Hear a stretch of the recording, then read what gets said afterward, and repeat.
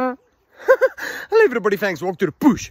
Guys, have you got that one friend that if you ask him if he wants to watch rugby, he'll do this? Ach, yet I would love to watch a rugby, but it seems so very complicating. No, it's simple. Okay, on your team, you've got forwards and backs. Okay, and on the other team, they've also got forwards and backs. Okay, dan wat?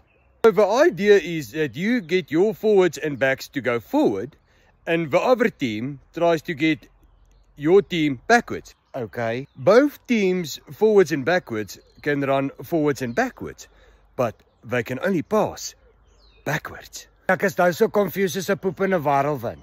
Any back and forward can kick the ball forward, but in order for the other team, back and forward, to catch the ball, the one at the back needs to be more back than the one kicking the ball forward.